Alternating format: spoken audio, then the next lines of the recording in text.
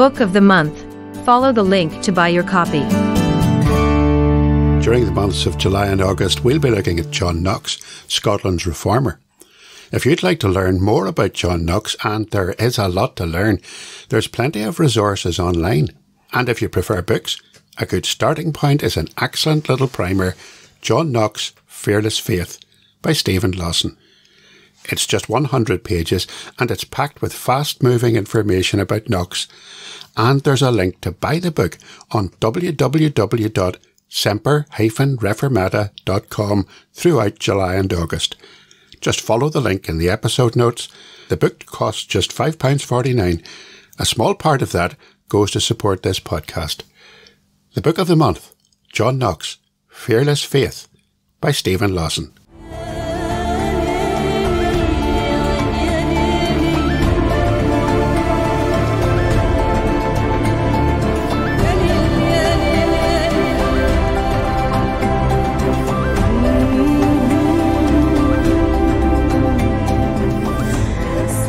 In this series of 3 short history podcasts, I want to tell you a story about one of the early Christian Brethren pioneers, a man called Anthony Norris Groves. Now you might wonder why. After all, some of the divisions within the Brethren can be very insular indeed, and they have very little contact with other branches of the Christian Church. But Groves is important because of his missionary calling and because of how his missionary work was supported. He's become known as the father of faith missions, and his understanding of the call of God and how a servant of God should trust the Lord for all his needs during his period of service, let's call that his missiology, if you like, was highly influential in later missionary endeavours.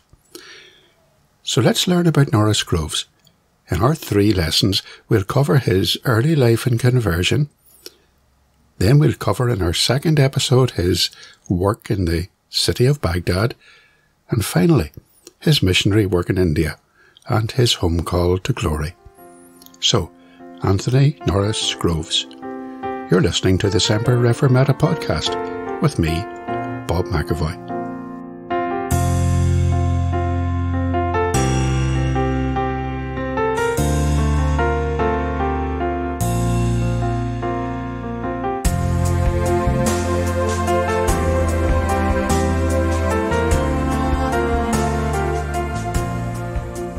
It was while I was researching the history of the first great split among the Brethren in 1845 that I first encountered the name of Anthony Norris Groves.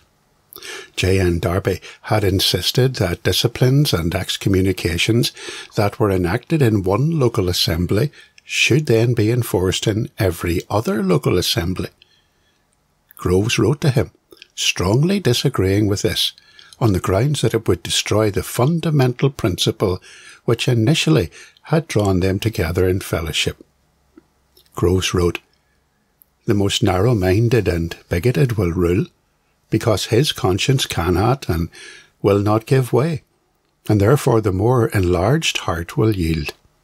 It is into this position, dear Darby, I feel some little flocks are fast tending, if they have not already attained it, making light and not life the measure of communion." Groves had also been among the very first brethren who had been meeting with Darby and Dr. Edward Cronin at Dublin, and at the prophecy conferences out at Powerscourt, the grand residence of Lady Powerscourt, south of that city. Let's look a little at how Groves came to be there. Let's look at his early life. Anthony Norris Groves was born in Newton Valence, Hampshire, in England in 1795, the only boy in a family of 6 children. After his primary education, Norris was enrolled at a school in Fulham, a school well known for academic achievement, and while studying at Fulham, Groves stayed with his uncle, Mr. Thompson, the local dentist, who later taught him dentistry. The school insisted that all its pupils attended the local parish church, and young Norris went along with the rest, but with a novel, a book, secreted inside his prayer book to occupy his time during the liturgy. It was while he was at church that he heard a visiting missionary speaking about India, and he began to dream in his mind, thinking about how great it would be if he could go as a missionary to India and bring even one soul out of paganism, even though he admits in his memoirs that at that time he himself was rebellious against God. He struck up a friendship with his cousin, Mary Bethia Thompson, and that friendship grew, and they often had spiritual conversations, and he tells in his memoirs that he had bought Mary a Bible. Norris completed his training as a dentist. He set up practice in Plymouth, where his first annual salary was £400. He was so encouraged by this that he wrote to ask Mary for permission to ask her father for her hand in marriage. Her father promptly refused, on the grounds of their being first cousins, and that brought Norris a great depth of sadness, which he attempted to alleviate by extra religious activity. His memoirs record, "It is evident by his own account, it was at this time more the burden of natural sorrow than a sense of sin which made him seek peace out of himself in the Lord Jesus." But following the death of another daughter, Norris's uncle gave in to his request to marry Mary, and after the wedding they set up home in Exeter, Norris still working at Plymouth. It was there at Exeter that they met an influential woman in early Brethren-ism, Miss Elizabeth Paget, known as Bessie. She met with a small group of believers at Barnstaple, along with Robert Chapman and a local schoolmaster, Mr. Haig.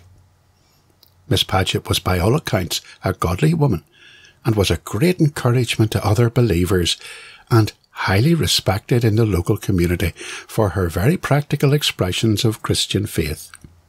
In fact, when she died, over 1,000 people stood round her grave, mourning her passing. One author notes, Bessie spoke openly about Groves' need to accept and believe God's love for him. The sister's unashamed devotion to the Lord Jesus made Norris feel awkward, especially as they were not members of the Church of England. Indeed, those people bore the stigma of dissent. But the scriptures she showed him finally brought the young dentist into assurance of salvation. Abandoning all hope of making himself worthy of God's love, he put his trust completely in Christ as his Saviour. In 1825, Norris Groves wrote and published a little booklet called Christian Devotedness. It encouraged Christians to live humbly and to depend upon the Lord for all their needs. The booklet expounded the teachings of the Lord Jesus on Christian stewardship of our material possessions. It exhorted all Christians to simply trust God to supply all of their need. That booklet had a profound impact on George Muller, who also practiced a simple, faith-based life, and through him a similar influence on Hudson Taylor. In the preface to his book, Groves writes, and I quote, "The purpose of this little book is to show that the dedication demonstrated by the early disciples is without exception enforced by the commands of our Saviour. And not only that, but it is illustrated by the conduct of the apostles and early Christians. Do not lay up for yourselves treasures on earth, where moth and rust destroy, and where thieves break in and steal, but lay up for yourselves treasures in heaven, where neither moth nor rust destroys, and where thieves do not break in and steal. For where your treasure is, there your heart will be also." Groves, having gained a fuller assurance of salvation, became convinced that a better way to worship and serve God was in a very simple fashion, with neither clergy nor denomination. He had been studying theology at Trinity College, Dublin, working towards Anglican ordination and acceptance as a missionary with the Church Missionary Society. But while he was in Dublin for lectures and tutorials, Groves found fellowship with Christians of various denominations in Nunn, gathered together in homes and parlours. Among these were John Bellett and J.N. Darby, who was an Anglican curate working as an itinerant evangelist in the Wicklow Hills. In 1827, Groves was due to travel to Dublin to attend at the university, as he did every 3 months. But by this time, he was becoming more and more convinced that ordination in the established church was not for him, that he could no longer agree with the 39 Articles, largely on grounds of his pacifism. Groves had put aside the money for the travel and the lodgings, but before he could leave, his home was burgled and his travel money stolen. His wife had already advised him not to go, but to follow his conscience, and he considered that the burglary was a sign from God, which convinced him that further formal studies and ordination were unnecessary in order to serve God. So Groves gave up his place in the course, and the following year he severed his link with the CMS. It was in 1827 that Groves decided that he should seek adult baptism by total immersion. Despite the modern requirement from the Open Brethren for credo baptism as a condition of membership, this was not a demand or requirement from the brethren of that day. Darby, for example, was a Paedo Baptist, and remained so, as have many of the exclusive brethren who practice household baptism to this very day. Groves, though, came to the conclusion that a Christian should be baptised on profession of faith, and he acted accordingly. Shortly after the baptism had taken place, a friend said, "Of course you must be a Baptist now that you are baptised." Groves' reply was emphatic. "We each must take hold of Christ, not because of any of the systems of men, and then we shall be safe and united. We should keep together, not because of any human system, but because Jesus is one." Well, in our next episode, we'll look at Groves' call to missionary service and his amazing journey, hazardous journey, out to Baghdad, where he was first called to serve.